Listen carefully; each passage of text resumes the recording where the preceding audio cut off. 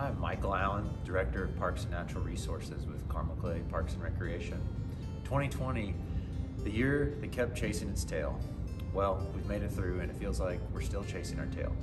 But we've been evolving faster, and while priorities narrowed when we navigated some of the most challenging months of the year, I'm excited to report that the parks maintained safety as a top priority again while completing 585 playground inspections.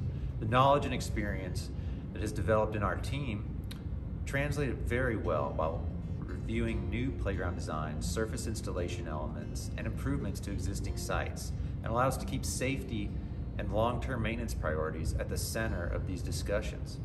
As we collaborated to reimagine our parks, we adapted with technology tools in many new ways that I'm sure some of you have become accustomed to, whether working remotely or becoming a substitute teacher at your own home. With this evolution to maintain basic responsibilities with microphones and cameras, it has allowed us to continue moving parks forward. We know as improvisation occurs and daily routines adapt, it's easy to lose sight of the standards we've come to take for granted.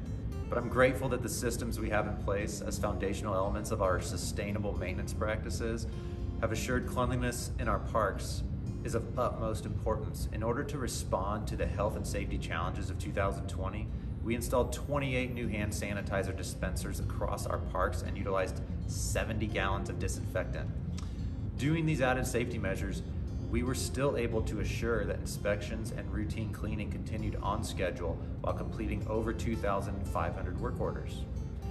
We quickly realized that parks would be a refuge, an outdoor escape from the calls to stay out of indoor public spaces.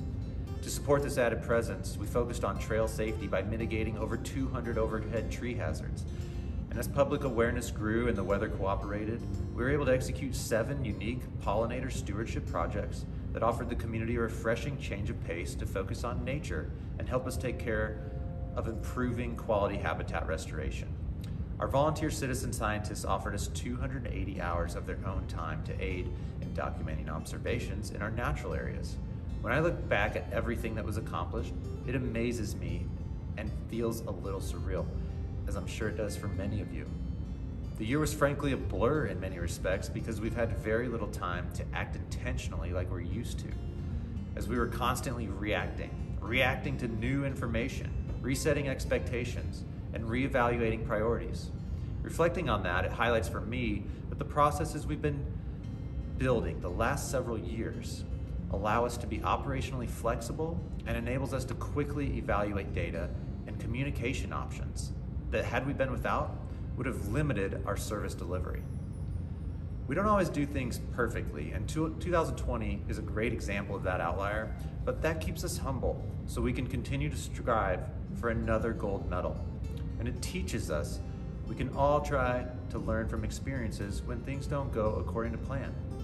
We've learned so much about our resiliency, and we should all hold our heads up. Our plans for 2021 are ready for what's next. What unique community engagement strategies we can employ. Who will visit our reimagined parks? How will the Monon Greenway expansion evolve?